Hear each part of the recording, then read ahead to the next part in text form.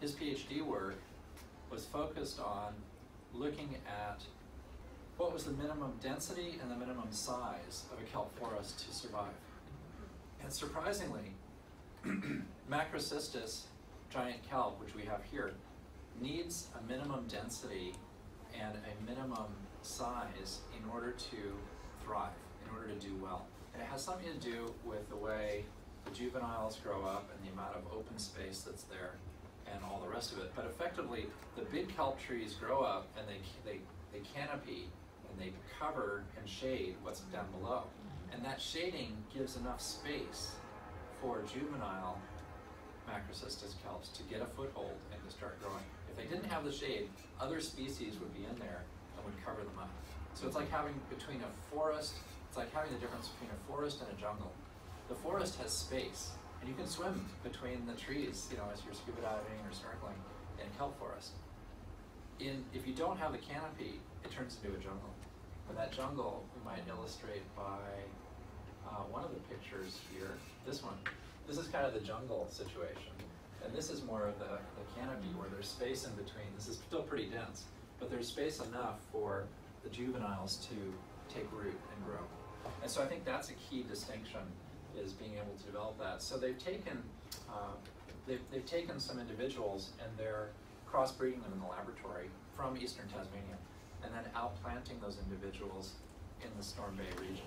So we'll do one near the fish pens, one as a control, and one near Bruny Island, which is an indigenous island where they have made a strong commitment to restore sea country, which is the indigenous term for sea country, for the ecosystem in the marine environment. And so we're developing a proposal in Australia. We're calling it Caring for Sea Country. And it's about regenerating that kelp forest and restoring it right on shore, like right where it used to be. So restoration is an active and real thing in Tasmania. In the future, restoring kelp forest can be a real thing in California. In the meantime, we'll have an artificial platform offshore doing it. Now, technology-wise, there's several ways of doing this. If you're in deep water, you just have a vertical pipe or hose that goes straight up and irrigates your system. It's very short, it's more affordable. But if restoration is the key, and here's an example with Honolulu Seawater Air Conditioning. They bring water up from 500 meters down, they run it through the heat exchanger, and they cool off half of downtown Honolulu. That's 100 megawatts of deep sea water cooling that can be 10 times more efficient than a regular traditional air conditioning system. Wow. So we're saving most of the electrical power. In fact, we've done similar studies in Oman that has shown air conditioning and cooling is 70% of the electrical load of a Middle Eastern city. If we can cut that a factor of 10, we will have cut by a factor of 10 the largest single electrical load, which cuts the entire electricity use of a city. It eliminates most of the electricity use of that city. That more than half of it goes away. And so this technology has a transformative effect on energy use. And the interesting part is that when that water comes back, in this case it's got 150 megawatts thermal left over, we can use it to seasonally cool these reefs that actually underwent 50% coral bleaching in 2016, which I never thought I would see in my life. We lived in Hawaii for 3 years. Never thought it would be so hot that we'd have coral bleaching in Hawaii, and yet we had 50% bleaching there, and even higher levels in the Great Barrier Reef. And once that cooling of a few tenths of a degree has been done, then we could actually run the water further out to a marine permaculture, which still would have to be permitted by the EPA because it's in a fixed location, and then grow a fish habitat and a seaweed farm further out. Now that would take a lot of doing because there are many marine ecologists in Hawaii that are very afraid of any kind of seaweed growing because of some bad experiences that occurred in the 1990s with alien seaweeds. So that's going to require a fair amount of permitting to do, but we can use local seaweeds from Hawaii, and over the, again, it's a multi-year process that eventually that could be done. In the meantime, ocean-going marine permaculture vessels should be able to grow local and regional seaweeds offshore with far less of an issue. So these are kind of the step-by-step process. Yes? I was wondering about the question of invasives. I Yes. haven't heard you say anything about that. Well, I think the key is to focus on region and have a permaculture in a region where we're using local kelps, local sardines, and local vertebrates and invertebrates. That's really the key. But generally, we think about these mesoscale eddies, and I do want to show you a background movie of our mesoscale eddies. NASA's Perpetual Ocean, this is a really beautiful version of it, and there's short and long versions of it, but I'll show you one of the shorter ones right now. Let's see, it's probably this one.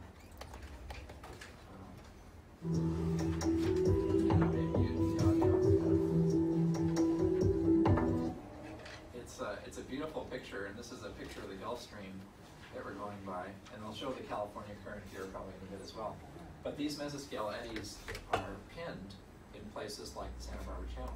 So you have an eddy with a fairly predictable circulation pattern, and you can use that to effectively go around the circle once and come back to the same place every 3 months or so. And so I think that has a big effect on our ability to effectively guide these systems, eventually using the cloud and the communications network, and effectively provide guidance to enable these to be harvested every 3 months or so. Does that answer your question, or do you have a different question? So these ocean-going right. Vessels are local. They're local. They're local. They're regional. The eddies. They're pinned to a particular island. For example, if you go off Hawaii or even these parts of the Middle East, in the lee of an island, you'll have a pinned eddy. And so that pinned eddy stays in one place. This is just so beautiful. It's like a Van Gogh rendition of the Earth. Yeah. And who would have known that this was actually the way the energy works? And there's more energy in these eddies than there is in the steady state ocean currents. The 5 gyres, is that contributing to the 5 gyres? And is there a way to maybe stop the ocean plastics from getting to the gyres at the inlet while they're still position? That's a good question. I've yet to see the pile of plastic. I'm sure that I know there's a lot of plastic in the ocean, and there are a few local regions where the gyres are very large compared to these mesoscale eddies. These eddies are maybe 50 or 100 kilometers in diameter, and the gyres are 5,000 kilometers in diameter. So the energy of these dynamics do contribute to the gyres in the ocean. But I think on a local scale, it's these eddies that actually have most of the power in the ocean. And so we have a lot of people working on less plastic, and we're working on the more fish side of the equation. And I have one other question. Yes. No one hit me for asking Go ahead. this question. Have there been any studies on either processing of seaweed of microplastics that are already in the ocean there, and God forbid bioaccumulation in seaweed? That's a good question. There's very little bioaccumulation in seaweed because the seaweed is not ingesting plastics. The seaweed is what you call autotrophic. And what autotrophic means is that it's absorbing inorganic nitrate, inorganic phosphate, and inorganic micronutrients from the seawater itself in dissolved form. Unlike a fish who's eating a solid plankton, or a zooplankton, or a copepod, or a piece of microplastic, the fish is ingesting. I was thinking more maybe the toxins, the microplastic, but maybe the toxins are just so absorbed to the plastic that's not an issue. Yeah, there's minimal ingestion of plastic in the case of these seaweeds, and that also means that there's minimal effect of the plastic on the seaweed. This is a slower version of the same system, so it's a fun backdrop to be thinking about planet ocean while we're talking about this. More questions? Does a marine permaculture vessel forest not need to reach the surface to form a canopy? And That's what's the very good question. There are bubbles on macrocystis. They call them pneumatocysts, and they're at the base of each kelp leaf. And so those will tend to make the kelp grow vertically, or in some cases, if there's a current or a shear current, they'll start growing laterally as well. But so normally it will grow to the surface, and several things happen. If we know that a hurricane's coming, we can actually harvest the kelp down, like get rid of 2/3 of the length of the kelp, and cut the drag by a factor of 3. So you can harvest it down to 1.5 meters depth. There's still 20 meters below it. So it still have the environment of the forest. It's just that the canopy is reduced. And so that effectively reduces the drag. So you have a better chance of your system lasting. Now, if you have a ship go over it, over your marine permaculture, you may mow down some kelp, but it won't harm the ship and it won't harm the marine permaculture. So that's the idea behind it, is you want it deep enough. And there's some scenarios where you'd actually consider in a big typhoon of taking a red seaweed platform that might be only 5 meters depth and lowering it to 30 or 40 meters depth to ride out the typhoon and then bring it back up again. So those are some of the alternatives we've got to try to figure out how to make the system typhoon resilient. So that's part of the engineering projects that we'll be doing in the years ahead to ensure shipping resilience and typhoon resilience. But does it need sunlight to? Yes, we need enough sunlight. And here's the beauty of, I've got some slides that show this. The beauty of seaweed is that it's figured out how to go from 0.8 efficiency, 0.8% efficiency that we have from land plants, and the seaweeds have figured out how to go up to 8% efficiency. And that relates to what we were showing last night, and that is this double cropping and quadruple cropping in greenhouses. It turns out the seaweeds have figured out one of the biggest proteins known to man called phycobiliprotein. And these proteins act like an optical antenna collecting light and converting it from green and blue light into red light that is needed for the chlorophyll. There's no red light when you're down 25 meters. So you ask the question, how does the juvenile seaweed grow at 25 meters depth? And the way it does it is these phycobiliproteins absorb the green lights that's down there. And with 95% efficiency, they convert the green light to yellow light, and then phycocyanin converts the yellow light to red light, and then they focus that light straight onto the chloroplast. So it's really an amazing picture. I have a couple of slides that I might be able to share with you on this, but it's an amazing story, and that phycobiliprotein we can actually harness in greenhouses to collect energy and sunlight and actually help plants on land grow better. But it's the same reason that you get the higher efficiency in the seawater. And so that's really a key part. Yes? So going off that question a little bit, Sure. we're talking about rebuilding kelp forests near coastlines. Correct. Last night you spoke a little bit about how initially siltation and turbidity affected the decline in kelp forests. How Yes. do you resolve that? There are several key questions there. One is you can go further offshore.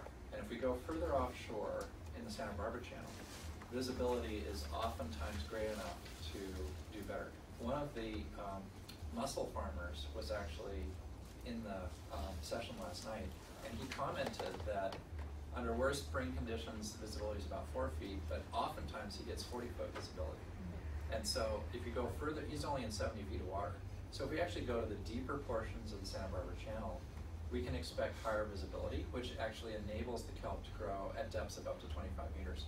And if we go a little further offshore, let's say near San Miguel Island or further west, then we'd expect enough visibility to be able to grow kelp year-round from the full depth.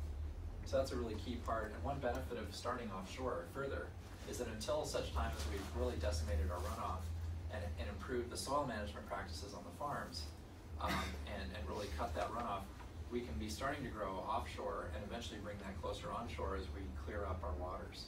So that's a really good question. Other questions? Yes? How are you planting the kelp initially? That's a good question. So we have hatcheries, and it turns out there's asexual and sexual reproduction of kelps, just like flowering plants that we have on land. It's a little bit different, but in a hatchery, they actually are able to harvest spores that turn into gametophytes, and those gametophytes turn into sporophytes. And what they do is they take an aquarium where they've got all these gametophytes, and they put spools of twine in the aquarium, and the gametophytes land on the spools and attach themselves. And so you end up getting 80-meter long spools of twine that are loaded with gametophytes. And once they grow to about 2 millimeters long or 3 millimeters long, you can actually wind those onto long lines in the seed, and then they will attach to the long lines and grow a holdfast. And so you can do it to long lines, but you can also do it to polyethylene tubes and pipes, and one of us mentioned that they're into aquaponics. So we kind of view this as marine hydroponics, if you will, in that we're adding the limiting nutrients effectively by bringing it up from the deep. So it's not really adding so much as upwelling those nutrients, and effectively doing hydroponics in the sea.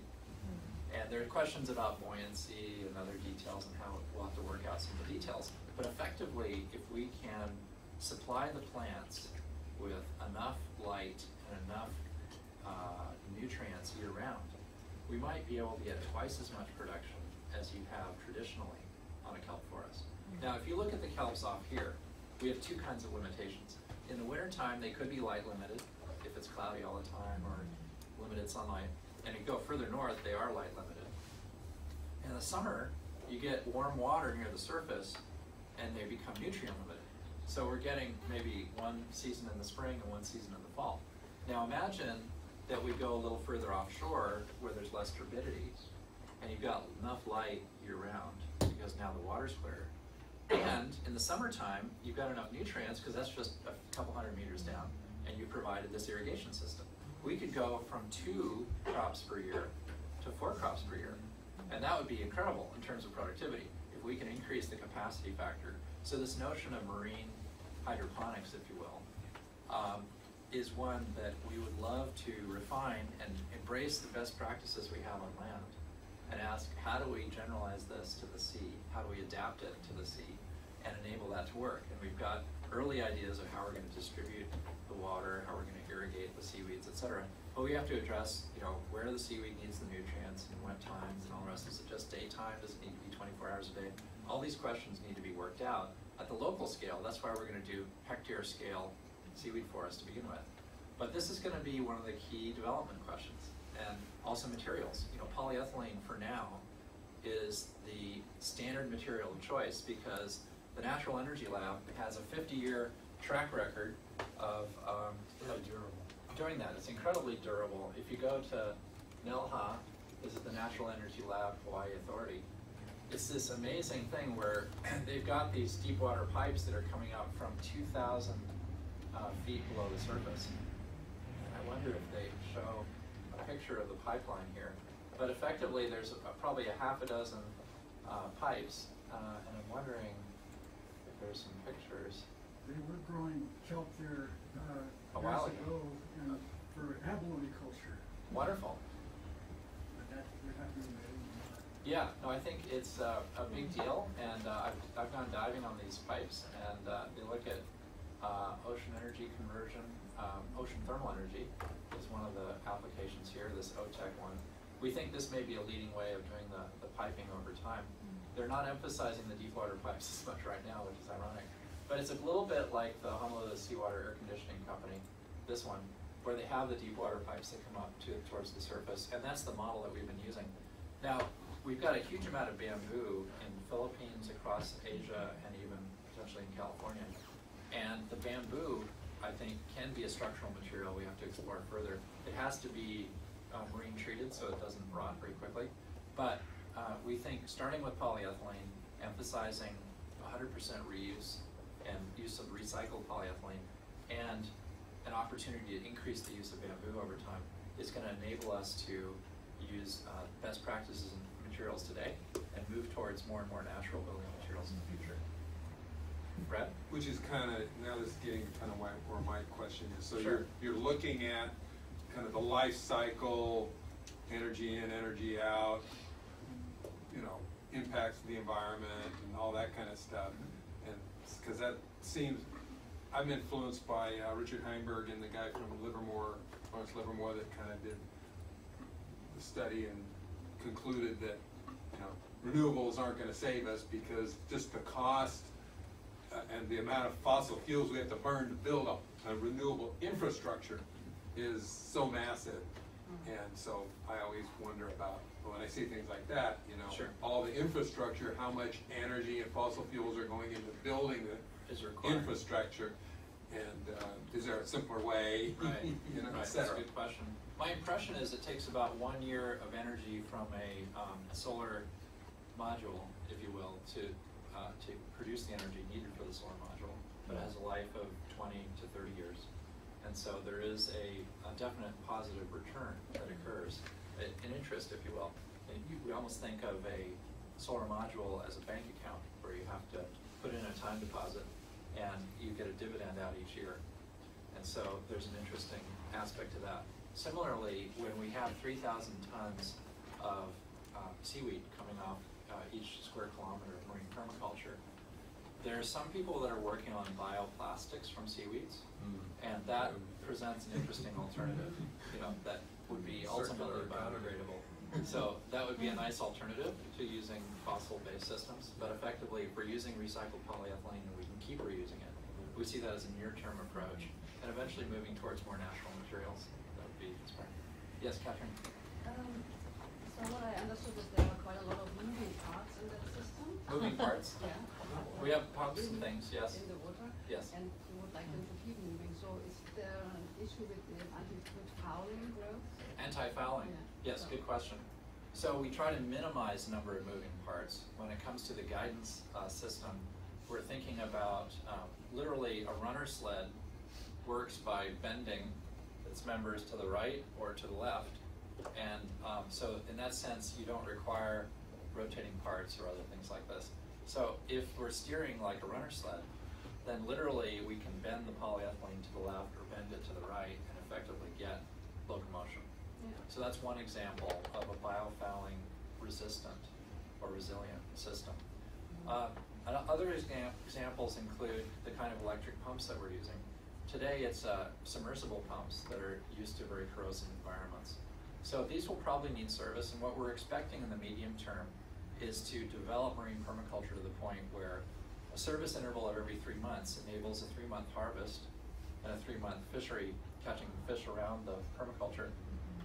Then at the same time, there's a certain amount of preventative maintenance that's done every 3 months. And so it becomes a service interval.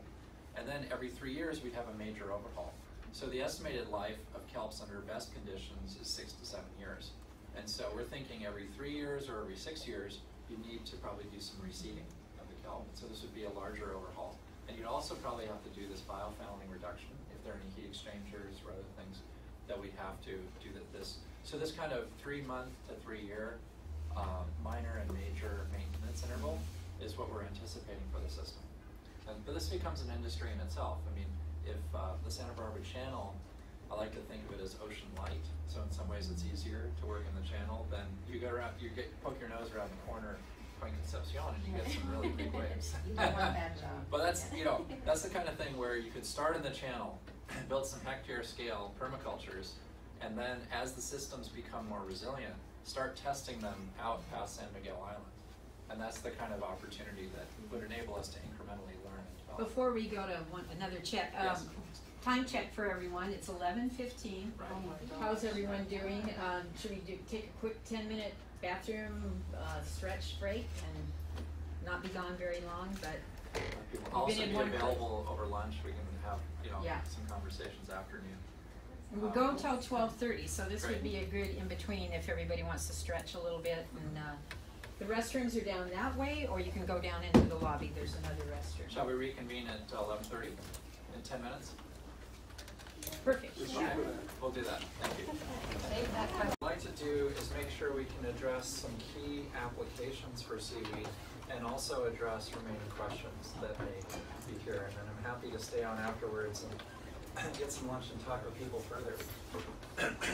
So I might have mentioned last night what we're calling, there's a dozen value chains for seaweed products and products of marine permaculture.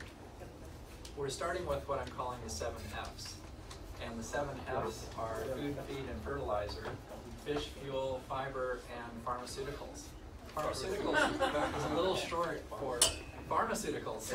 F-A-R-maceuticals. There we go, there we go. We're calling them nutraceuticals to some extent because it's kind of a whole food aspect, but I'm amazed at the antioxidants, phytonutrients, and omega-3 fatty acids that we know about in the seaweed. And I'll mention there are things that are in the seaweed that we don't know about that I think would be really profound. For example, the hydrocolloids that we know are in most seaweeds are prebiotics in the sense that they are this great substrate for your gut microbiome. And we know that the gut microbiomes of Asian seaweed eaters, including Japanese and Thai people, is much more diverse than the United States. And so the conjecture is that the prebiotics contribute towards a healthy and robust gut microbiome. So this is a really interesting unfolding story, and I think we'll learn a lot more about it. So that's one of the many benefits. I also want to touch on a particular area. We talked about some of the pigments and proteins in seaweeds, and there are proteins. And I'd like to go through that story a little bit because we didn't get a chance to cover it quite so much last night. We talked about the application of pigments to make things like double cropping, quadruple cropping greenhouses. And by the way, they built one of these wonderful magenta greenhouses in UC Santa Cruz. And what's great is that this phycobiliprotein is the active ingredient, phycoerythrin in particular, in these greenhouses. And we're developing now the ability to thermally stabilize and UV stabilize these proteins so that they can be resilient on the top of a greenhouse in full sunlight, which would be the key to making them work better and better in these greenhouse applications. But it all starts with seaweed pigments. And so here I have got a regular leaf and a kelp leaf. And the question is, which do you think is more efficient and why? I may have spoiled it a little bit, but you know, the amazing thing is that land leaf is 0.2% to 2% efficient using regular chlorophyll A photosynthesis. And the mystery and amazement is that the kelp leaf can be up to 8% efficient. And that efficiency comes from key molecules like phycobiliproteins, which are very big proteins that act like a light antenna and collect sunlight. And here in these red seaweeds, it tends to be phycoerythrin and phycocyanin. In brown seaweeds, there are similar ones that I think are related to fucoidins, and there may be a couple of other proteins that are slipping my mind at the moment. But let's dive into some of the science behind these pigments to understand how they work. So if you look at regular land photosynthesis, there's this huge gap in the spectrum. And people wonder, how did evolution ever create this gap where the blue light is used to guide the growth of the land plants, and the red light is used to actually grow the plants? Well, if you look at the solar spectrum, the peak in the solar spectrum is right around green, and then it drops down again. So we're just looking at the little shoulders. You know, it's like most of the light is wasted. And it's a very interesting story because we think that actually the ancient seaweeds were like these red seaweeds with phycoerythrin and phycocyanin and everything else. This is the ancient algae that existed billions of years ago. And the green algae grew up and evolved underneath the red algae in the sea. And so they only got the dregs, the leftover light. Work harder. So harder. it could be that this was the ancient light collecting was the main sunlight, and the green algae used the leftovers in the corners to survive. And yet those green algae ended up being the ones that crawled on the land or became land plants somehow. And so it's really interesting to consider the evolutionary history that leads to this. But if we go back to the red algae, you can see how the entire visible light spectrum is used. And that gives a hint as to why it works. Because if you're down 30 meters under the sea, you're going to get a little bit of green and blue light, and that's it. So how on earth would a photosystem tube even operate if there's no red light? And the way this works is this antenna here is composed of phycoerythrin out here that converts green light to yellow light, phycocyanin, actually it's a combination of the two, in the middle and here that converts the yellow light to red light, and then allophycocyanin pumps that light right into this chlorophyll A center, which is the traditional red light absorber that actually is the ones that we're used to in plants. So imagine decorating with this big molecule, decorating your greenhouse so you can take all the green light and all of the yellow light and get it to fluoresce, so you can have 500 watts a square meter of concentrating luminescent solar concentrators, like we talked about last night. And at the same time, increase the red light flux to the plants, so your plants in your greenhouse grow faster because they've got more red light than they would if they were out in the open. And that's the 2-for-1 benefit that we're talking about here. And there's some wonderful benefits to these phycobiliproteins where they actually use them for fluorescent markers. So there's a $4 billion fluorescent marker industry. And in high purity, these are worth more than their weight in gold. It's amazing. So that's one crop. I mean, and some seaweeds have like 1% phycobiliproteins. So it literally, you know, if you can find out affordable ways of purifying it, it becomes extremely valuable. Even in lower concentrations, this ends up making an incredible bright pink lipstick for cosmetics. And what's amazing is if you actually, you've ever been to a techno contra or a rave concert, they have black lights, right? So if you put this on a black light, it turns brilliant orange. I mean, it's like the most fluorescent molecule known to man. So now suddenly the idea of lipstick, body paint, face paint, all these things come up. So the idea of having a playful cosmetic product is really interesting. Probably the bigger cosmetic market is actually in hydrocolloids, and that is a moisturizer that's coming straight from the seaweed. These hydrocolloids attract moisture and hold it. And so that ends up being a direct extract of the seaweeds. And these hydrocolloids have been used for decades as a moisturizer for cosmetics. And so that's another major product that needs to be explored further and is already being used in many portions of Asia, certainly. So that's kind of touching on a few of these areas. Are there particular products that people, well, we could talk about health benefits if you'd like, so we can dive deeper in that. Would people like to hear more? Okay. Particularly, you know, just eating it directly, because the Right. processing to me. The whole foods. Yeah, the whole food aspect. Definitely. I'm just throwing that out. My interest. Other people. Right, okay, that's good. So, several things in that regard. I'm going to dive into the health benefits a little bit, and I'll see if I can find my sample. Yay! Whole seaweed. So I got this from Australia. My friend Joe Lane makes this golden kelp granules, which has been, it's 100% Australian sea kelp, Eclonia, that they harvest from the rocks in New South Wales in this beautiful rustic area. And they dry it by hand. It's a family business. And they rinse this one so it's not very salty. You can find other ones that are much saltier. But this I actually use as a salt or pepper substitute that looks a lot more like pepper. And it's very savory. And it's 100% kelp. And so I'm going to pass this around the room, and I encourage people to just shake her out a little bit like this and taste it. And it's something that I put on eggs and tomatoes. It's a very mild, savory taste. And I encourage you to give it a try and check it out. So that's a little bit of the whole food business. And we talk a little bit more, remind me about seaweed sauerkraut, which is something that we're working on now. We have an active research group in that area that has even more benefits. Let's dive into some of the health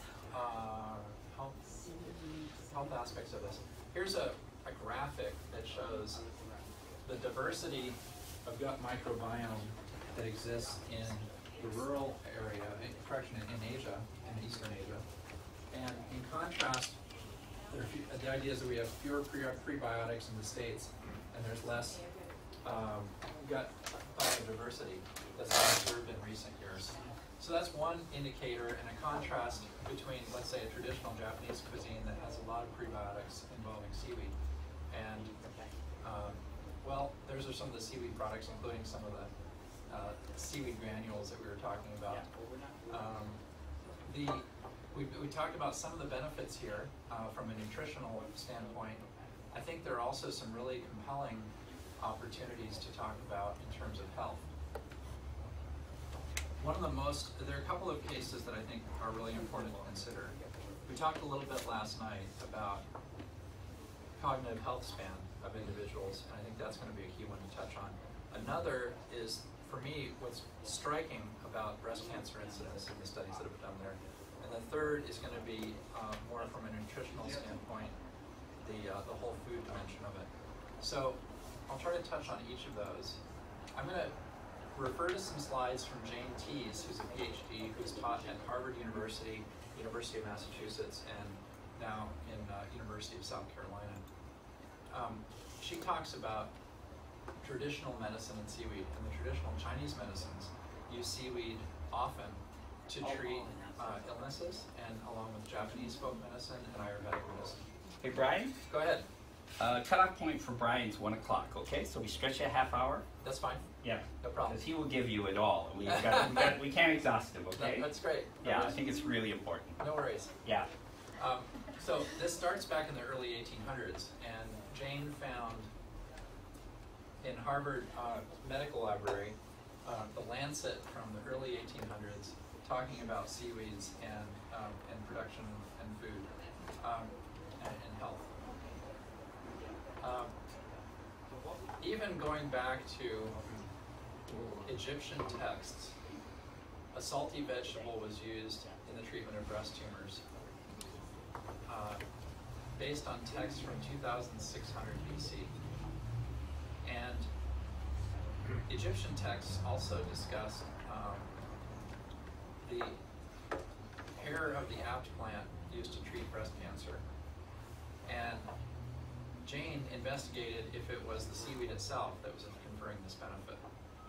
So this was the chart I wanted to show you last night, and that is Australians and Americans, are probably somewhere between Australia and Philippines, have this high incidence of breast cancer, particularly above age 50, and it's a severe problem.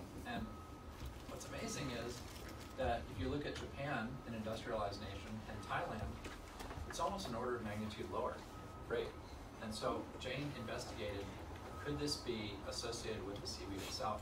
In the US versus Japan, you can see a factor of 5 difference in the incidence of breast cancer mortality. And here's some interesting numbers on breast cancer incidence based on place of birth and migration to the US. Here's Japanese living in Japan, and here they've been in the US for 10 years or less. Here they've been in the US for more than 10 years, and here are US-born Japanese and US-born non-Japanese. And so it's pretty clear that the environment is having an effect, and the question is what aspect of the environment. So along those lines, well, we look at the Western diet, which is loaded with omega-6, not so much omega-3, and we contrast that to the Asian diet, which has seaweed about 3 times a day. And I'd encourage you to get some of these seaweed granules from New South Wales, from Joe Lane, and have them on your eggs or your tomatoes or your breakfast. I put them on lunch and dinner items as well and really enjoy it. So that's a key part. It certainly helps fiber, but for me, this is the compelling results, is that with the right kind of seaweed used in drinking water in a mouse model, the mammary tumor incidence drops by more than an order of magnitude or 2, and confers a benefit that lasts for much, much longer. And to me, these results are compelling. That's why I had so much trouble with the chart last night. Go ahead. I didn't understand. I mean, you've got 0, all these incidents of 0, and I didn't really see that on the line. It was so much. I thought that was just the line. No, this is. What is this chart showing? This is the, with the seaweed treatment in the drinking water, you have 0 to minor amounts of tumors. Sorry I missed that last night. And I'm sorry I didn't explain it more clearly. And without the seaweed, 100% incidence of tumors in this mouse model. And so. What kind of seaweed is that? Let me see. Undaria impedata. That's an invasive here. It's called wakame in Japan. Right. So, there's thousands, hundreds of kinds of seaweed offshore here. I don't think it's going to be specific to one kind of seaweed. And what we need to do is understand what are the key active components. I still recommend eating the whole seaweed as opposed to eating the purification, but because there are probably things in the seaweed that aren't in the purification. We can harvest them right in our harbor. That's great. Oh, so you're saying it's an invasive you can harvest? No, that's great. And I think as long as you don't have a source of heavy metal pollution in the harbor, and optionally you can blanch the seaweeds. So what they do in the Philippines is they take the seaweed and they'll dip it in hot water, like at 80 degrees Celsius in 2 seconds. It's going to be pasteurized, and then you can use it on a seaweed salad or something else. And so that's a great way. But you know, when I'm out surfing, I eat raw seaweed. It tends to be rooted on the rocks down below, so that way you know it's alive and healthy. And you know, then I think it's worth trying. If you got clean water, it's worth trying all sorts of kinds of seaweed. How much do you eat? I had an ounce or two when I was out surfing. You know, it doesn't take much. In fact, most of these supplemental studies are the equivalent of about an ounce or two per day. So it's not a lot. It's really kind of a condiment. What about the concern about heavy metal pollution? And also, where my family is, there's a nuclear power plant Right. that's decommissioned about 4 miles away. Yes. So they've measured that there are, isotopes in the Right. methylene. Well, first of all, heavy metals is important to understand, and radiation is important to understand more deeply. One of my colleagues in Woods Hole has been measuring the levels of Fukushima radiation across the Pacific Ocean. What's important to understand is the difference between detectability of radiation and its therapeutic harmful effects and the different levels that are there. So because we have such sensitive ability to detect tiny amounts of radiation, the detection limit is very, very low. But there have been studies of submarine workers working in Connecticut by the thousands and they were getting minor radiation doses while they were working on the nuclear submarines. There was a hormeotic effect where for gamma-induced radiation, less than twice the background level actually resulted in a longevity increase of 0 to 3 years. This is called a hormeotic effect. Now above 200% of the background dose, the lifespan decreased and dropped. Okay, but between 100 and 200%, there was actually a hormeotic benefit to these workers, as determined by insurance actuaries. I say that because a little bit of radiation may not be that bad for you if it's in gamma rays and low dose and distributed over time. All of those caveats, but that's the kind of situation, and that's why yes, Fukushima radiation is detectable in California, but no, it's not therapeutically damaging, and that's a really important distinction. Let's contrast that to methylmercury, where Harvard Medical has done a study that has traced concentrations of methylmercury down to the parts per trillion level, which is near our detection limit, and still find a cognitive deficit in children exposed to parts per trillion levels of methylmercury. So there is no minimum dose for methylmercury that we found that does not have developmental effects on children. And if you go to China, where there's a lot of coal power plants today, the methylmercury comes out of the smokestack, it rains down into the soil, it gets leached into the streams, leached into the rivers, and ends up in the sea. So a tuna fish, well, the amount of methylmercury, I'll say it this way, a tuna fish caught in the South China Sea could have 1,000 times the level of methylmercury of a sardine caught in the Pacific Ocean. And the reason is the tuna is concentrating it by a factor of 50 over the sardine. And there's 20 times as much methylmercury in the South China Sea as there is in the Pacific Ocean because of all the coal power plants, which is another reason we should be getting rid of coal in the US and elsewhere. So that contrast is, in radiation, there is a minimum therapeutic dose above which harm is found. For methylmercury, no minimum dose has been found. And so we should be worrying about methylmercury a lot more than we are about tiny bits of radiation. And so that kind of understanding of how critical methylmercury is and how we've covered the ocean with our coal power plants with methylmercury, that's a big deal. And fortunately, if you've got clean water sources like we have around Santa Barbara and in the Pacific Ocean, we can raise a lot of very clean seaweed and very clean fish.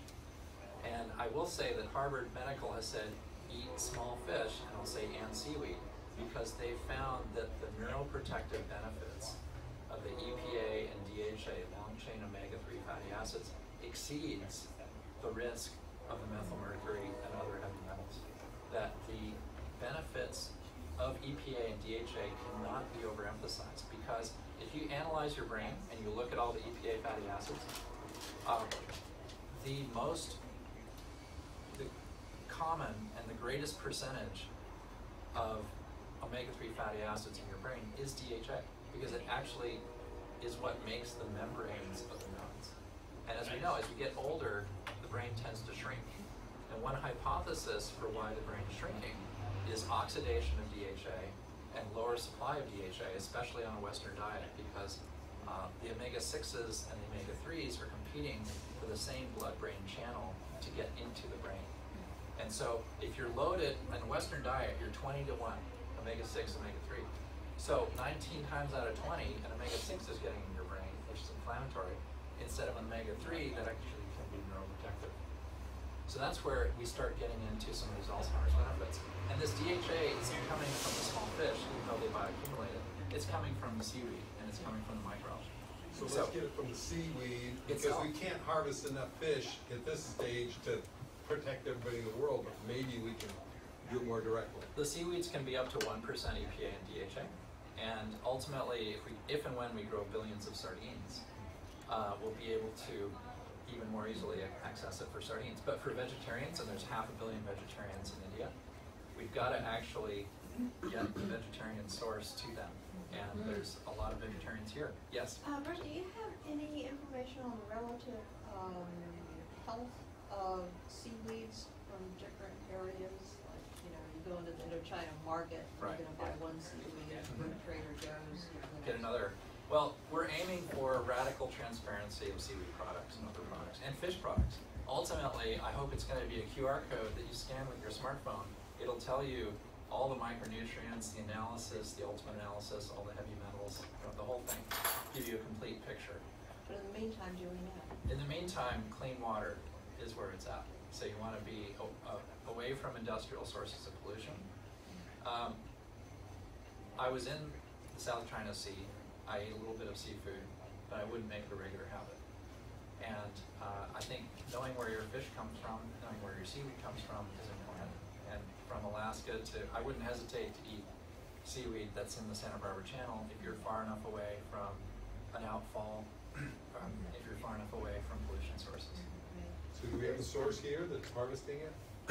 Harvesting seaweed? Yeah, it's harvesting far enough out clean seaweed that we can buy.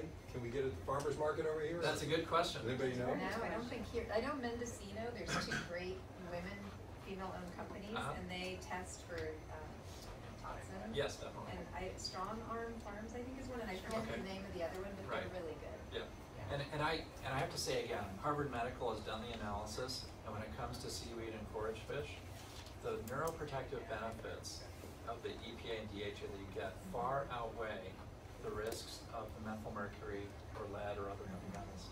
And so that's really key, because the only protein, animal protein, that is associated with longevity is in fact forage fish. Sardines, anchovies, and salmon that have been grown sustainably. So these kind of small forage fish definitely have a neuroprotective benefit, definitely are good to be included as part of a pescatarian diet. And on the vegetarian side, sea vegetables is where it's at, maybe including azolla. Yes? Answering Brad's question, we do have a kelp harvester. Okay. But he sells primarily to the abalone growers. Oh. But I think that depending on how much you want to buy, he would probably sell you some. We could make a little business out of that, you know, buy enough to sell it at the farmer's market. Right. So there are prebiotic benefits to seaweed. This is a graphic of some of the prebiotic fiber components. It turns out when you eat seaweed, you get all, and they analyze microbiomes, they get all this bifidobacteria, and in Japan, that's a huge thing. I think the US is in here somewhere and is right in the middle, and much like an order of magnitude lower levels of bifidobacteria, which are considered to be highly beneficial. And so this is an analysis of all the different kinds of bacteria and how it changes from country to country, which is associated with a dietary change. And here's a picture. This is on a log scale. So this is 9 is a factor of 10 smaller than 10, and then this number is another factor of 10 to get up to 11. So this is a really big dramatic change. And before consumption, these were the levels of human microbiome, bacteria and whatnot. Then after 2 weeks of eating seaweed fiber, alginate, the amount of human microbiome, let's say beneficial bacteria, increased in some cases nearly by an order of magnitude. And by 3 weeks, in some cases, it was more than an order of magnitude, or let's say roughly an order of magnitude. I don't know why it dropped after 4 weeks, but this is very interesting to consider prebiotics as something that really helps gut microbiome flourish. So that's an interesting effect. There's also some interesting weight loss components to seaweed. It turns out that seaweed is a very low glycemic index and can actually lower the glycemic index of other carbohydrates. And also a reduction in estradiol, which has had benefits in terms of weight reduction, which can be important in the US population. And these are some other tumor-related benefits that have been analyzed by Jane Teese and others. So these are just some of the highlights. And here's an example. Urokinase has been associated with an increase in tumor development. In fact, here's a picture that shows with low urokinase, there's a higher survival rate with cancer. And if you have high urokinase, then the survival rate drops precipitously. And what's interesting is that when you start with a placebo and you go to seaweed and you go back to a placebo, there's a factor of 2 in your urokinase and creatinine that happens, and so it has a profound effect on these factors that contribute towards tumor progression in breast cancer. So these are just some of the results that Jane has worked on over the years, and the benefits accrue further and further. It's interesting, there's a lot of brown kelps that are eaten in Japan, and some red seaweeds as well, like nori, I believe. And so the brown and the reds are what we have here off California as well, and there's no reason we can't develop a taste for seaweed. Brett? Yeah, okay, I got another question, because then we'll have the trifecta for like anti-aging. Right. So we've got the omega-3s. Yes. We got the prebiotics. Right. Is there a really strong anti-inflammatory benefit too? Because those three there are like, you know, you can get all those three in one food. So do we know anything about anti-inflammatory effects? A key thing is to remember that omega-3s are anti-inflammatory. Yeah, Omega-6s are inflammatory, and the omega-9s in olives and olive oil are actually anti-inflammatory as well.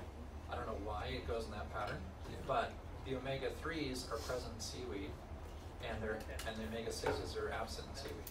So for people who have the Alzheimer's gene, and I encourage you all to get 23andMe, costs $100 to $200, and you get to find out for you and your family, you know, are you a third or a half of Americans have at least one gene for Alzheimer's.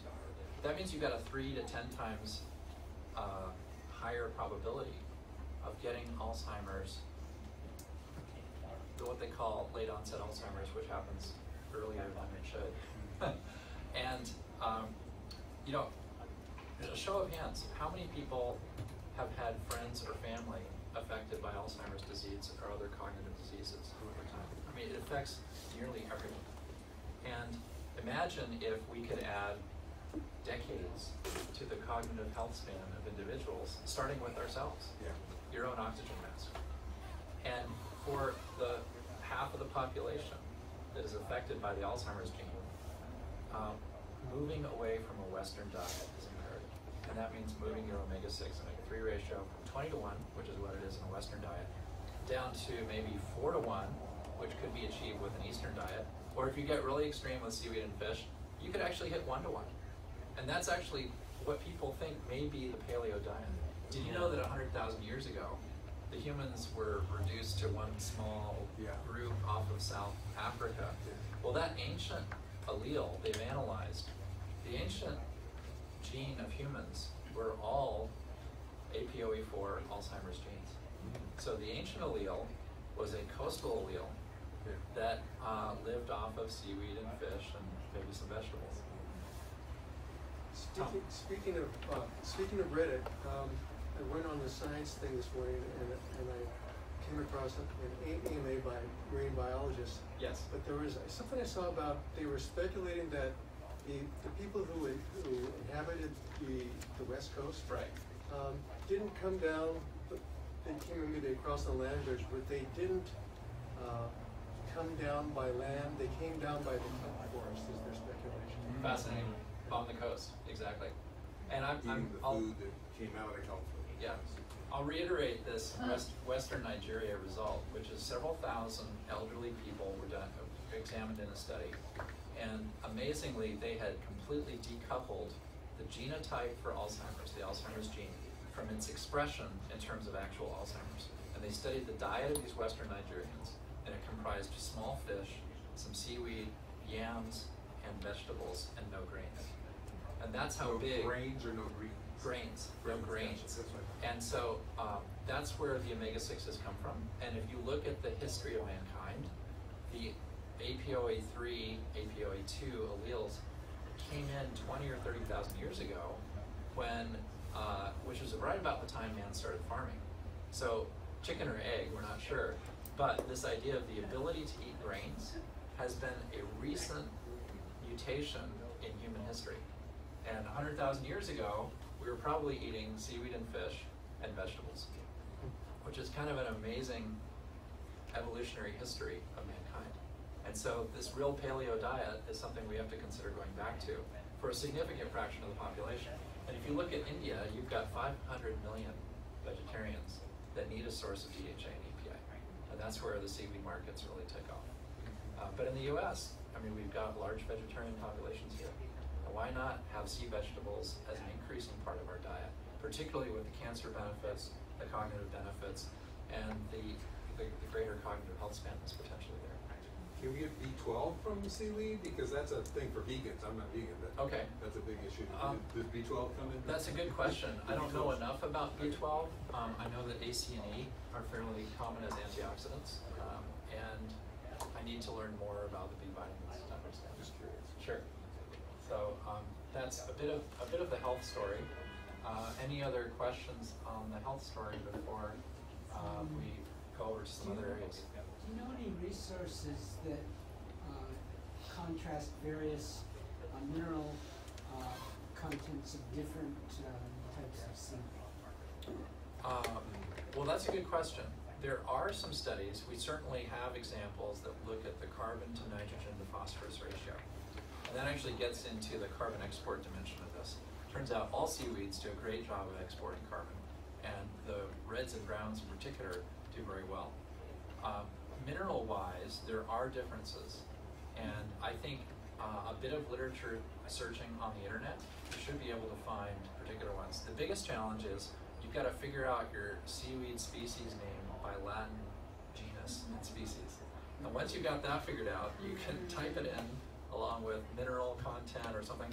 They do ultimate analysis, and what I'd encourage, if you're worried about metals, you want to look at ultimate analysis, which is going to be where they burn it to ashes, and then they count in a mass spectrometer all the heavy metals that are there.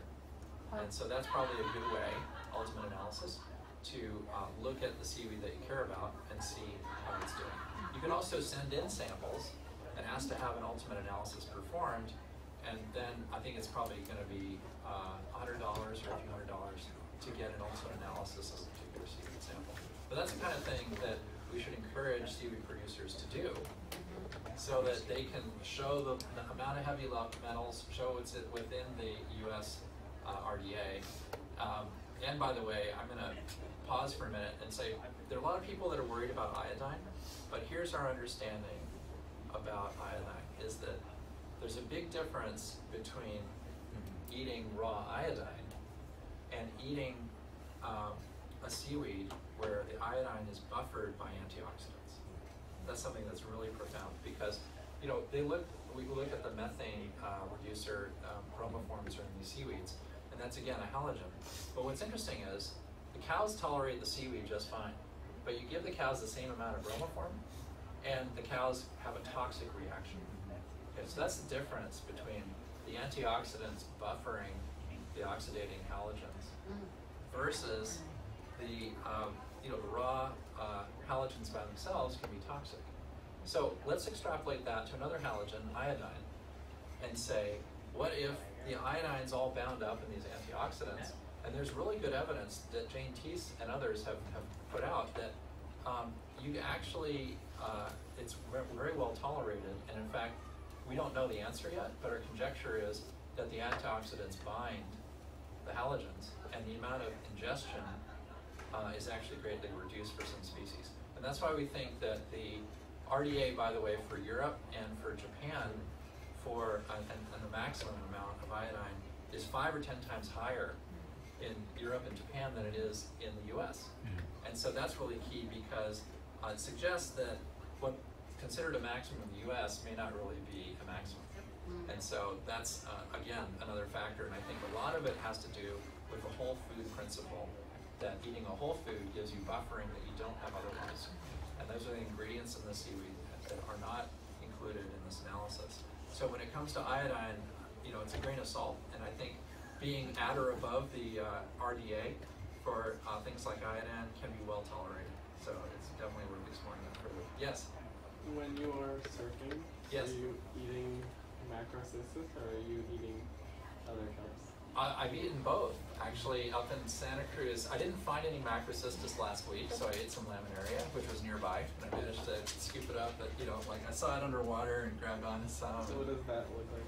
It's a thin ribbon of very, very tough seaweed, and then on the sides are these nice, tasty leaves, and those little fronds on the side they're only like 1 or 2 millimeters thick, so you can pick them off and you can chew on them.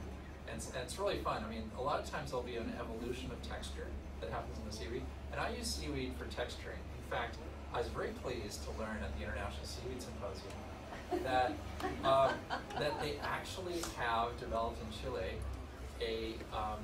yesterday I had a vegetable lasagna. They've developed a kelp lasagna. So imagine eliminating the noodles, which are high glycemic index, gluten, how many bad things are in pasta, right? And turns it into a kelp leaf, which is a whole food, phytonutrient, antioxidant, omega-3. Why don't we make kelp lasagna more often? That could be the latest thing in a high-end restaurant. National al dente. Al dente, exactly. So I think there's huge opportunity to be transforming our cuisine. There's even a spaghetti seaweed that they grow, it exists naturally off of Maine, and they're actually trucking that to New York and selling premium whole food spaghetti seaweed as a pasta substitute. Do you eat it raw only? Is that the best way to get the effects? I think there's a transition of levels. It's very common in the Philippines to blanch for 2 or 3 seconds. When I'm out surfing in clean water, I've eaten it raw and I haven't had bad effects, and up to like an ounce or 2. As a condiment, it works great, and I think blanching is very safe because what the blanching does is you're gonna, let's say you blanch at 80 degrees Celsius for about 2 seconds or 3 seconds. That's going to pasteurize any microbes that are on the surface of the seaweed or kelp. You lose a little bit of, like for example, these phycobiliproteins are temperature sensitive. Above 40 Celsius, they're going to nature. And in fact, you can see a red seaweed will turn from brown to green in 2 seconds when you blanch it. You can see the phycobiliproteins denaturing. So it's not a zero effect. You do lose some, but the less processing, the better, right? And so if you're worried about microbes or disinfection, I would go for the 2-second pasteurization at 80 degrees Celsius. Then you can use it as a seaweed salad, and they do that all the time. In fact, the best seaweed salads that I've ever had have been in the Philippines. And what they've done is taken a nice red seaweed, fresh, really fresh, and blanch it for 2 seconds, add a vinaigrette dressing, toss and add to the side. And I think that's a great thing to be working with and really embellishing and adding more. The big question we have is how do we take the benefits of raw seaweed, the phytonutrients, the antioxidants, the omega-3 fatty acids, and preserve them over time. 90% of seaweed that's eaten today is dried seaweed. And our nutritionists at Stanford University said, look, you you gotta understand, drying is akin to oxidation. So if you're drying, you're oxidizing. And that means you're gonna lose most of your antioxidants, some of your phytonutrients, and some of your omega-3 fatty acids. So what can we do about it? Well, it turns out there's this age-old technique of fermentation. And what we've done is start as a model of seaweed, of sauerkraut, cabbage sauerkraut, and say, look, humans have co-evolved with lactobacillus for the last 50,000 years. And what sauerkraut is, and sourdough bread I'll add, is the lactobacillus, you know, you're kneading and working the bread with your hands, that's actually inoculating the bread to become sourdough. And that sourdough is sour because of the lactobacillus. And what lactobacillus does is it starts taking over and processes the glucose and into other forms, other carbohydrates, and it lowers the pH down to a pH of 3.5 or 4. And what that does is protect the food from other microbes. And that's lactobacillus is one of the beneficial microbes that's in yogurt, for example. So it goes after lactose, it goes after glucose and similar sugars. And so what we'd like to do is take the known working system of cabbage. And cabbage, you know, you have to pound or beat or knead with your hands, and it uses the same lactobacillus fermentation to get real cabbage. Now we have examples of cabbage sauerkraut that are shelf stable, not pasteurized. Like most in the US, they pasteurize it, I don't know why. But if you go to Germany and get a real sauerkraut, you get a probiotic. I mean, when I went to Germany, when I was there for Oktoberfest, and I said, oh, try some of this sauerkraut. You know, you put some on your plate. Well, it's not pasteurized, it's probiotic, right? So it's this living lactobacillus, and first of all, it was so fresh and so tasty. It was like day and night. And secondly, the probiotic benefits are enormous.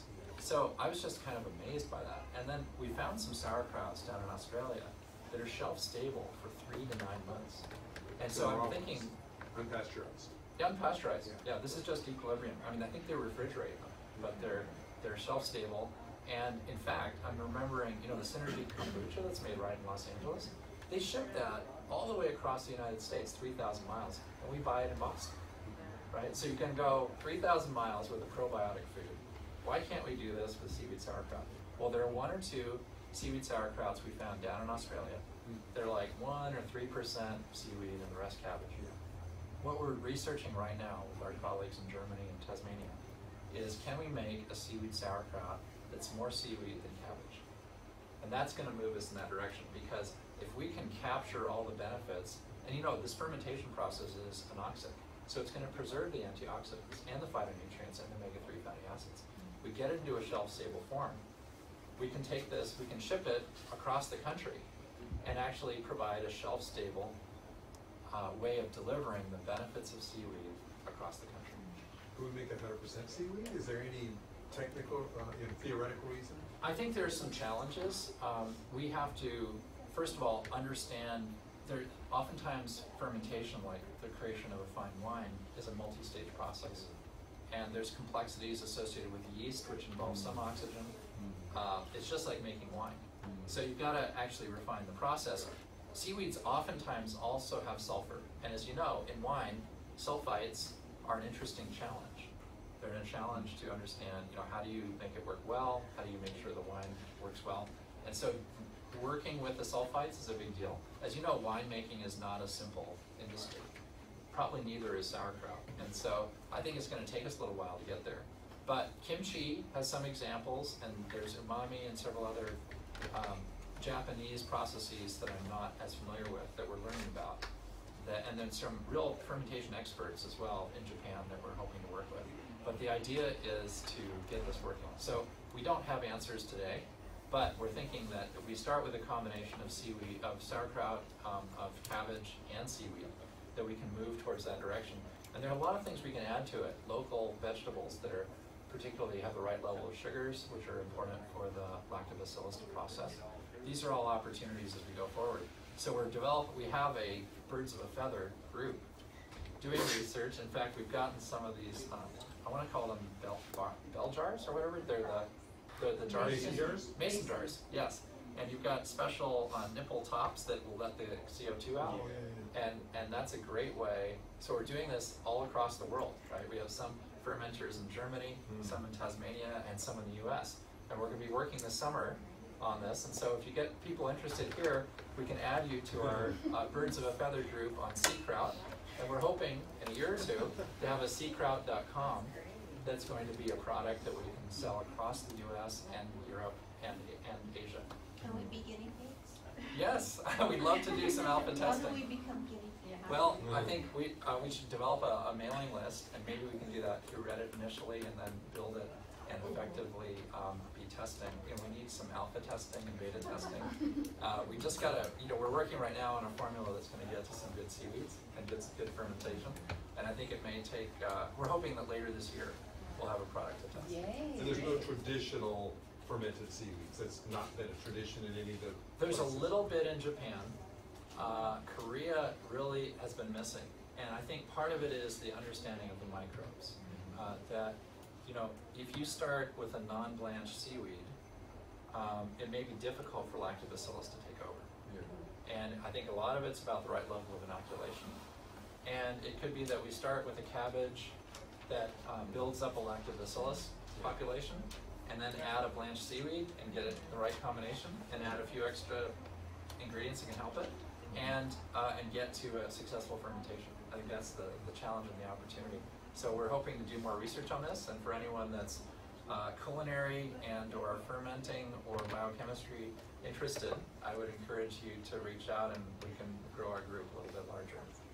So that's kind of our latest Birds of a Feather activity. Molly, it's like a little farm. I'd love to explore it.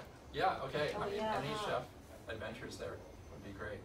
Yeah, so that's kind of a bit of an adventure on the culinary side.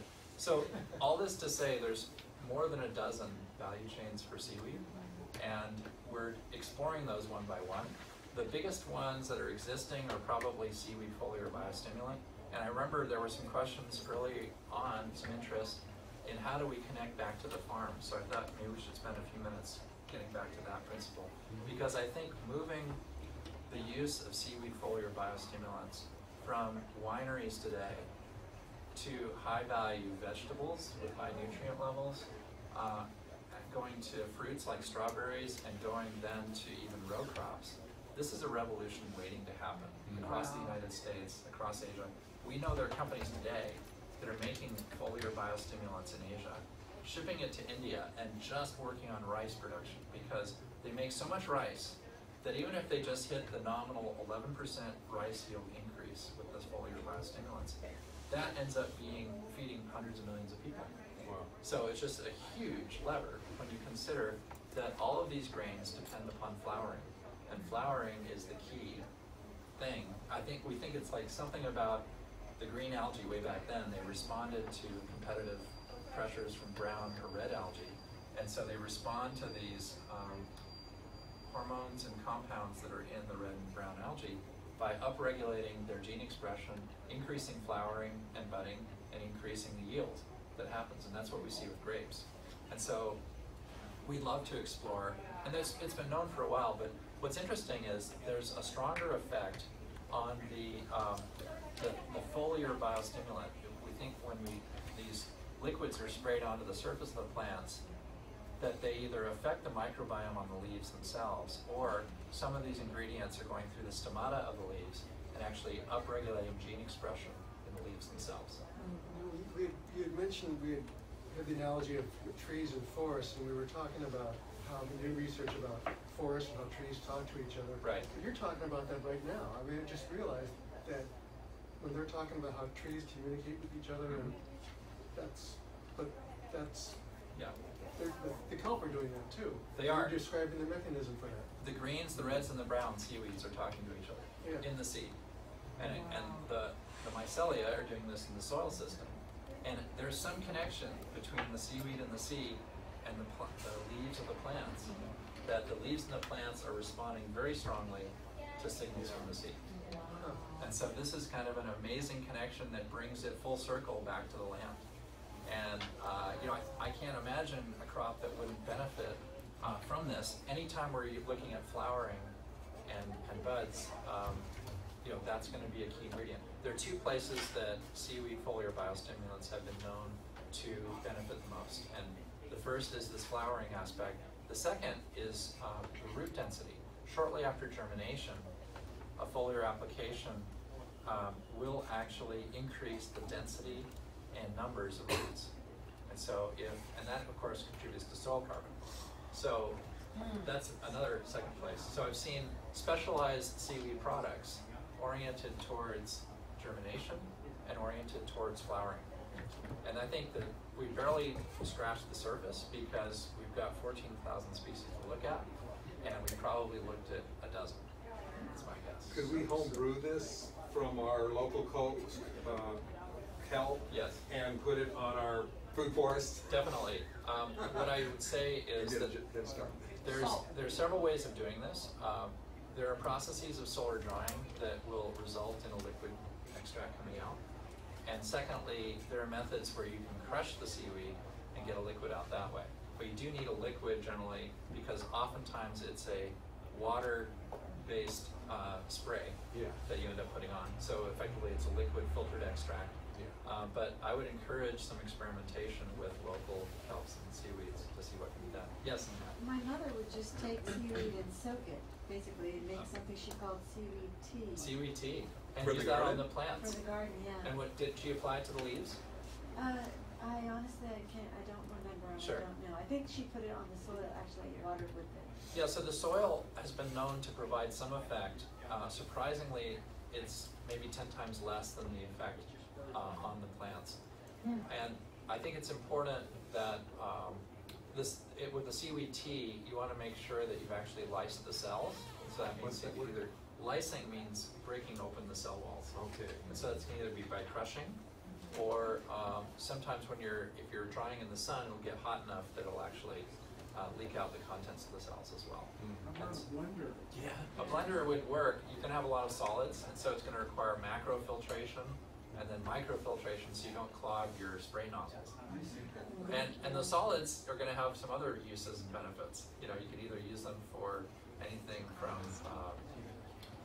biofuels certainly, crop residues. There are various solid ingredients as well, but a lot of cellulose actually in the solids.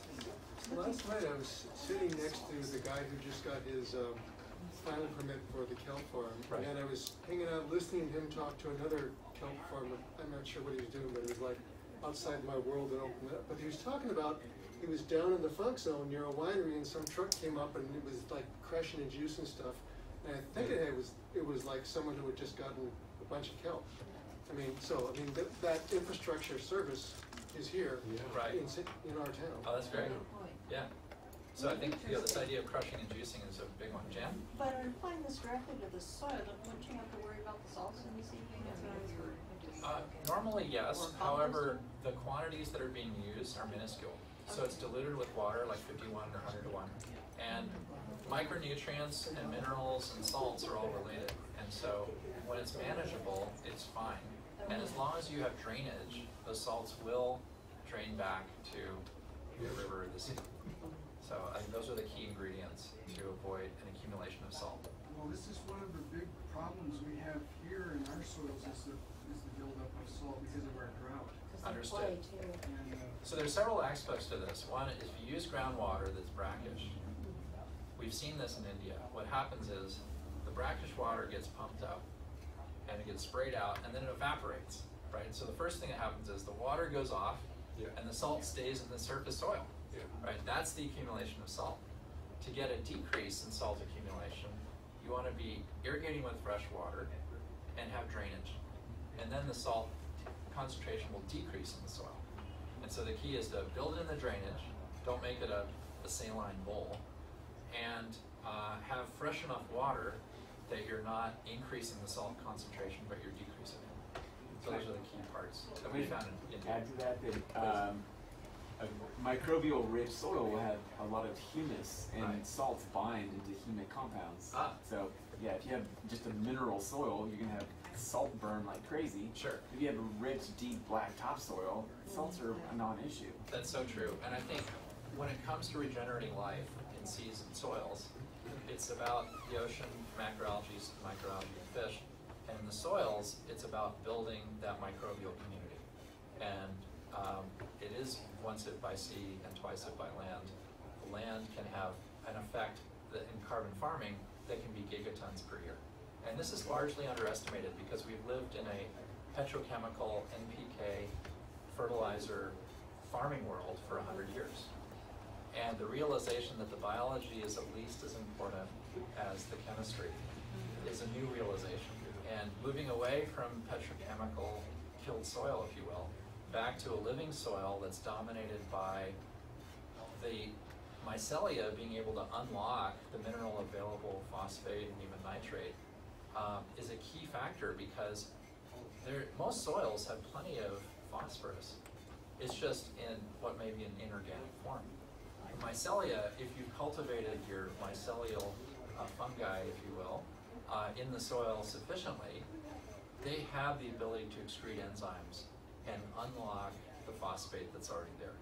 So unlike the fertilizer salesman, you may not need that much phosphate, maybe eventually no phosphate, and you've got nitrogen fixers that can actually fix nitrogen right out of the atmosphere and into your soil. So it took me a few years working with the carbon farming people to realize life beyond NPK, that you may not actually need NPK fertilizer in order to do what we need to do with high productivity.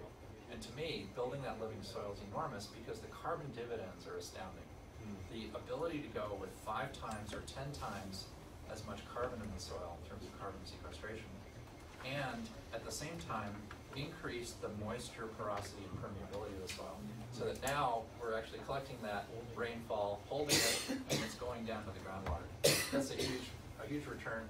And I've got to think that the prebiotic nature of seaweeds and hydrocolloids is going to contribute to that microbial community development. And so that's an example where bulk seaweed could actually help the mulch effectively, that can contribute to those humus-like or humus-like soils in the future. Wow. Yes, question? This is just a practical thing because I'm actually planning on going and getting some seaweed and trying to make some seaweed tea. Nice. So you basically just crush it up really good and How we doing, folks? water 3 more pours, minutes. Yeah. Okay, just to keep you on ferment track it. here, so not shouldn't pressure. You know, for local use, if you're going to use it fresh, don't bother with fermenting. It's overly complex. And so if you can juice it or blend it, as was suggested, you can macro filter out all the solids. And then if you're going to actually apply it, you know, informally, you can probably apply the solids to your soil and then get some of the liquid onto the leaves. If you need to get it into a spray application with water, then you've got to microfilter it so you're not going to clog your spray nozzles. But then it becomes like a commercial scale where you can actually mix it in with the water and apply it as you'd apply a regular water treatment. So that can all be done at different scales, and I would encourage this approach, and it could be as simple as a blender, or it could be something fancier, like a crushing apparatus or even a solar-based approach. But I'd start with that, and yeah, try a few different species of seaweeds and see what's going to work best, and then have some controls where you have none at all. What's your solar-based approach? How does that work? That's based in the Philippines, but there's plenty of sun here as well. Traditionally, they would harvest the red seaweeds, and then they would dry them in the sun, and then sell them per ton to processing for carrageenan. They usually sell them at about 30% moisture content. But what they noticed was, in the sand, there was this liquid during the solar drying that was dripping into the sand while they were doing the drying. So they started collecting this liquid, and one of our staff, the guy who actually runs our Philippine country-based operations, said, what if we used that liquid as a biostimulant? You know, what kind of results would we get? We're still waiting for the actual farm results because it takes a while to do field trials and test it on the farm and all the rest. But that liquid can come off, and you can still deliver the dried seaweed to the carrageenan processors. So now you've got 2 value streams instead of 1. We have other folks that say, you know, we've looked at this, and the biostimulant value of the seaweed is 5 times higher than the carrageenan value, which is really amazing. And it's like, just crush the whole plant and get a higher yield of liquid for the biostimulant and skip the carrageenan entirely. And that's another approach. Could you get the carrageenan out of the leftovers? Maybe. You could still extract it later. This is the science of the biorefinery, and I would say it's part industrial engineering, it's part biochemistry, and part management. But effectively, we can create a value chain of a biorefinery processing system that would start with, let's say, the phycobiliproteins, and include phytonutrients. For example, fucoidan sells for about $1 per capsule retail, just like $1 a day. But people have reported benefits from osteoarthritis, not to mention some of these cancer benefits. I'm still a fan of using the whole seaweed, but if you're stuck in a pinch, maybe the fucoidan is a good thing. So these high-value nutraceuticals, high-value phytonutrients, and then you go into the hydrocolloids and these biostimulants. And so that's the first one. And then you've got cellulosic biomass that can be used in feed and fuel and ultimately carbon export. So you've got an entire value chain of seaweed where the whole thing's going to be used. And the leftovers of the seaweed could ultimately be sunk to the deep of the Santa Barbara Channel and recycled, because that's all those micronutrients, right?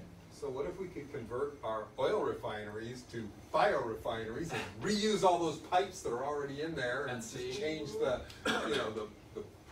pump, the other stuff in it? It's a great platform to start. Minimizing transport distance is really good, and I think ultimately we have examples of at-sea biorefineries. They're even making liquefied natural gas with Prelude, that giant ship.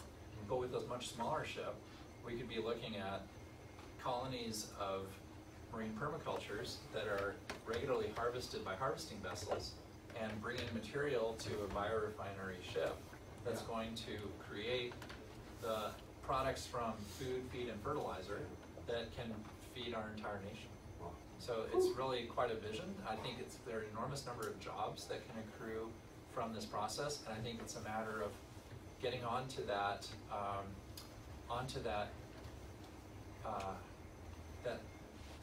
this growth that is already happening in Asia. One reason we're working in Asia today is it's a $10 billion industry. We actually have great examples. I mean, I think today China sells $800 million in seaweed to Japan today, even though it's got a lot of heavy metals in it. And I think once we build our industry enough, there's no reason we couldn't be touting the benefits of our clean ocean and clean seaweed. And heaven knows, Japan grows $2 billion worth of seaweed for food internally every year already. And they probably want more. In fact, did I tell you last night about the story of the herring population off Hokkaido, Japan? Yeah. And the Saccharina kelp forest? Yeah. Imagine creating a Made in America project where we're able to take this technology to Japan and help them restore their fishery and their kelp forest.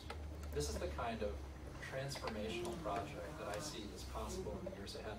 We can look at places across the world, from the Monterey sardine fishery to the coast of Namibia, where in 1967 they harvested $2 billion worth of sardines out of the sea in 1 year. They did the same in 1968. They did the same in 1969. And halfway through 1970, that sardine fishery collapsed, and it's never come back. So it's bistable like Easter Island. It turns out the sardine population of billions of sardines, that is a habitat all by itself.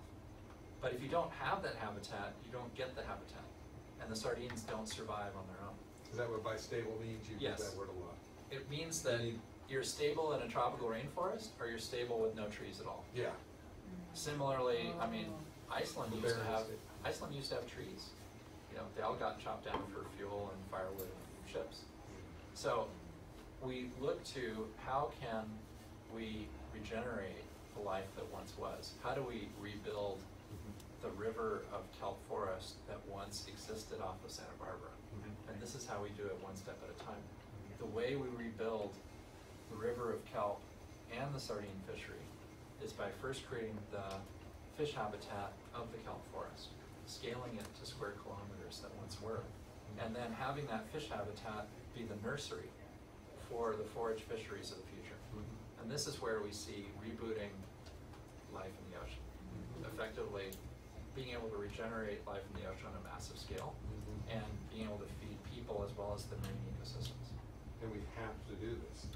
I think our life depends on it. If you look at the oxygen rates and how our oxygen meters are already down 2% just from the last few decades, and it's accelerating. Yeah. And it's like, how much closer to the Permian mass extinction do we have to get till we wake up and say we have to regenerate life in the oceans? And that's really the key part of this. Yes? It seems to me that if you got the capital, you should be able to at least do a demonstration project. Exactly. But you were also talking about the permitting issues. Right. What, in your viewpoint, in your experience, what are the biggest obstacles in terms of the permitting aspects? Well, I think we need to, first of all, in the States, establish with the U.S. Coast Guard the precedent of creating marine permaculture vessels that can upwell water. Hoses are common on ships today. The upwelling hose is just part of the ship.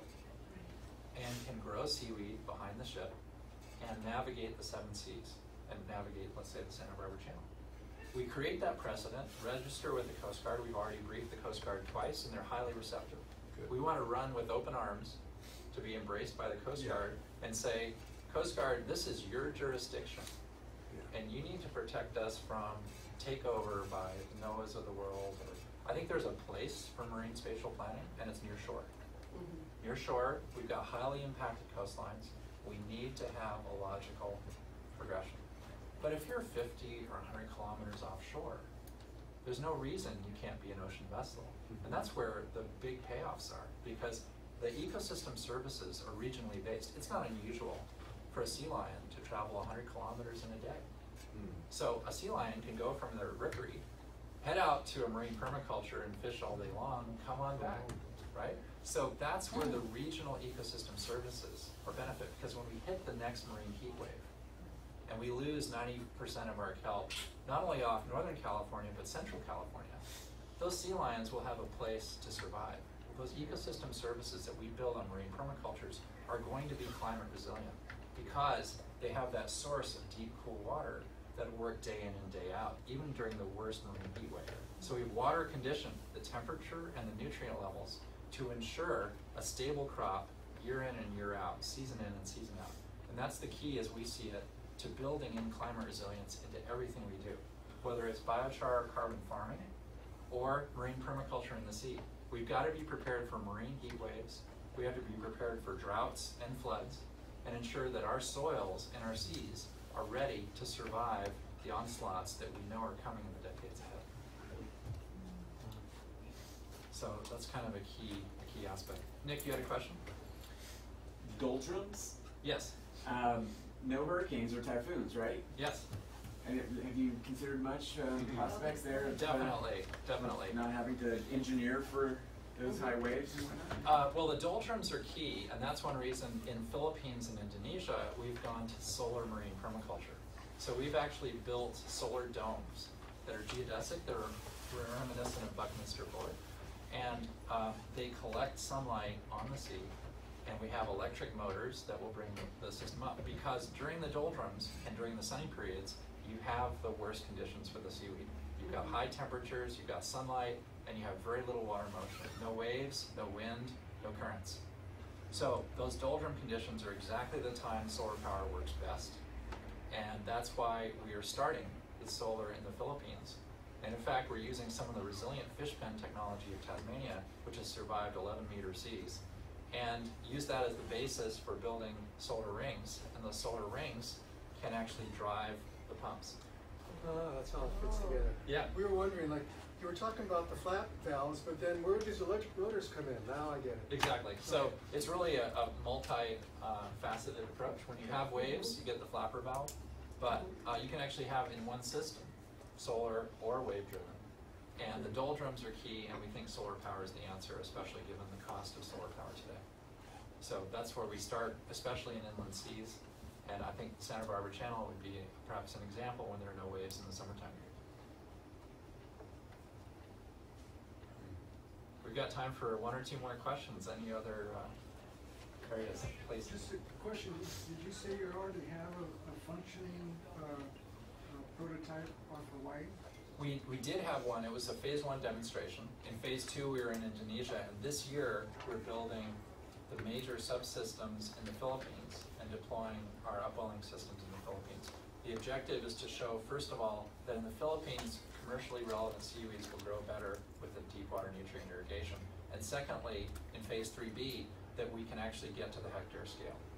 And so locally, in terms of the barriers, I mean, we've got these permitting questions, and back to the earlier question, I think we want to lead, technology leads and permits and legal follows.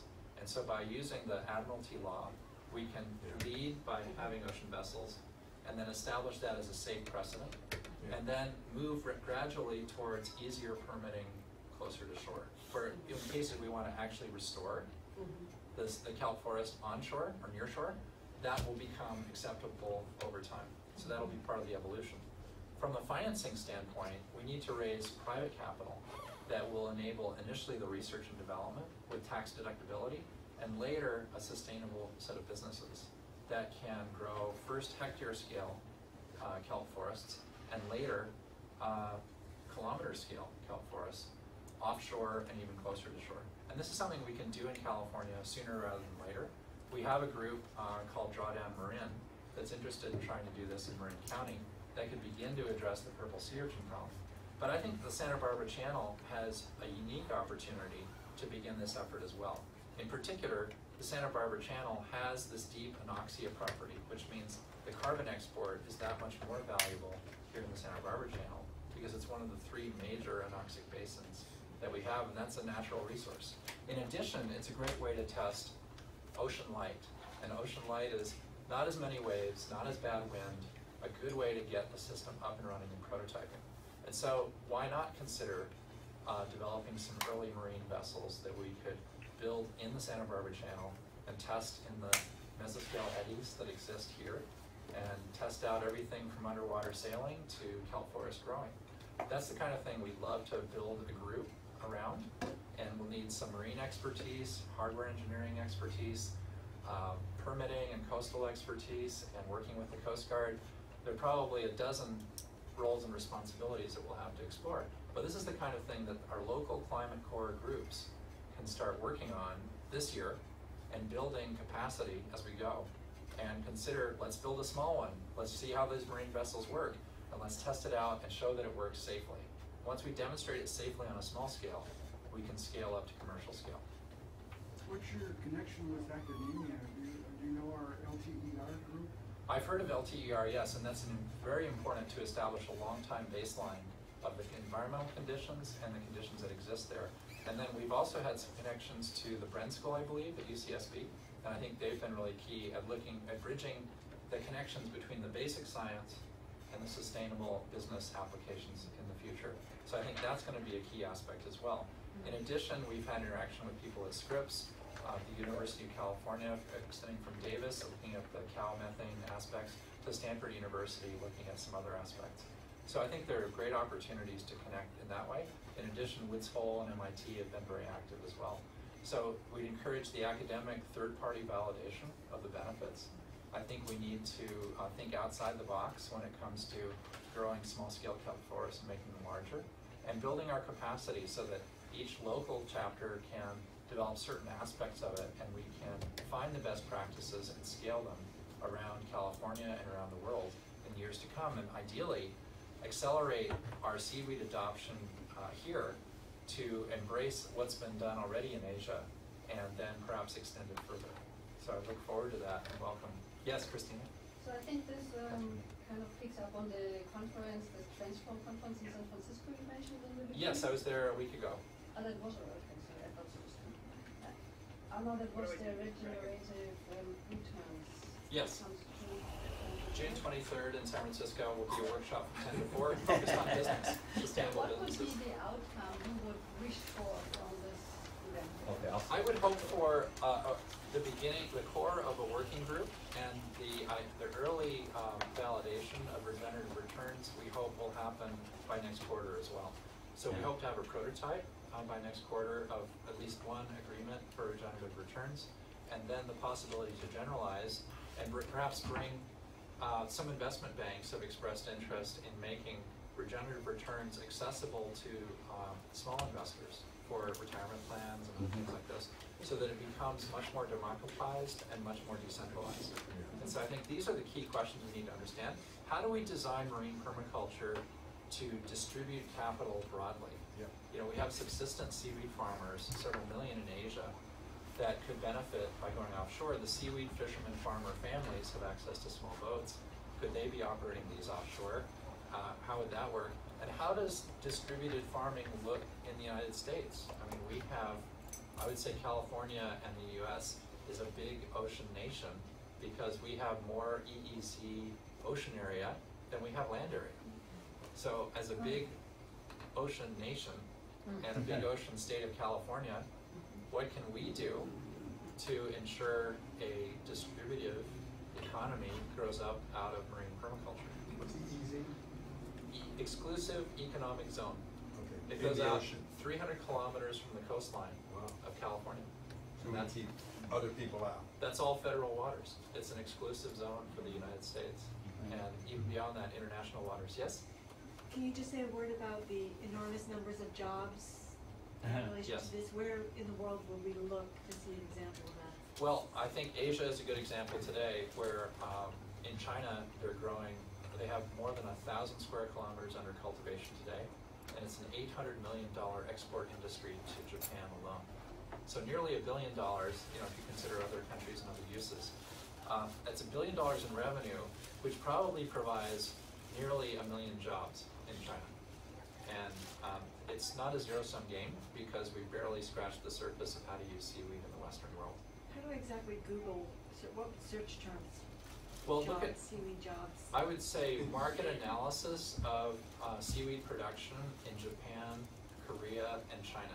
Thank you. Those are the really industrialized nations, and there are even more seaweed growers in Indonesia and Philippines. And in fact, entire communities have been based on seaweed farming in rural areas. Thank you. So that's really enormous. Yeah. One last question? Yeah, how we doing? Good? Everybody? I think we have some of your emails by Eventbrite. If you don't think, if you want Brian to have your emails, it's up to you. I have business cards, and happy to you know, establish connections so we can continue. Right, so he gets hundreds of emails, so you're probably good to give us your bunch so that we can move it to him. Definitely. In a group, because then it won't get lost in the. That's important.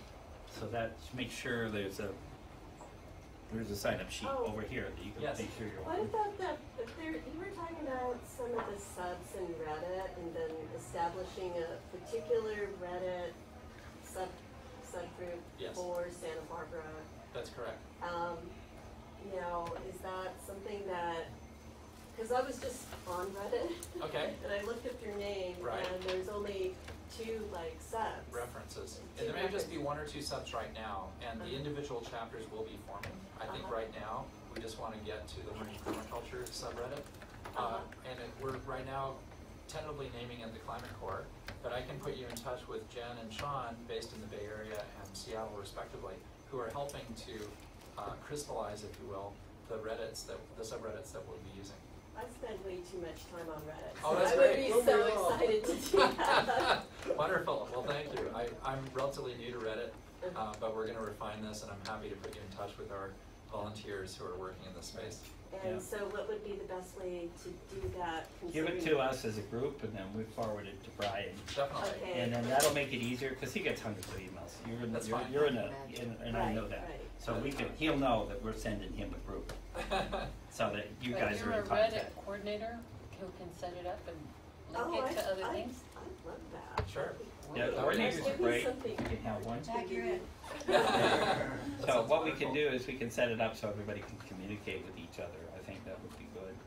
Agreed. Somebody can either start a group, or we can. Yeah. And I would encourage us to use the Reddit communication channel as a great way to mobilize. Because that's how we're building our volunteer task force. We're calling them the Climate Corps, and it's meant to be a hub for these marine permaculture efforts and other impact funding efforts that will ultimately have a transformative effect on our world. Can we do terrestrial stuff too? Definitely. The tie-in. Yeah, we're right through the Climate Corps, because it has to be seas and soils. Yeah. Right. Definitely. Okay, this looks good. I'd like to thank Brian. He's amazing. And Rebecca. You need that team to make things happen. tell you. Thanks so much. So if anybody hasn't signed the poster, sign it. That's a special little gift for Brian. He'll know who you are. When I send the emails to him, he'll understand. So if anybody's not on, didn't send us an Eventbrite registration, then make sure your email's on that list so we can gather them up and send them to Brian. And I'm thinking about getting lunch here at the cafe if it's open. No. Natural Cafe. We're going to take over to the Natural Cafe. Oh, that's fine. Okay. Lots of room over there. Wonderful. So if people want to go that way, keep yapping. Well, thank you so much. It's an incredible group, and you've been guinea pigs on our first workshop. Thank you very much. Really good. I have cards if anyone wants to be in touch. I say I need a card. You with Marge.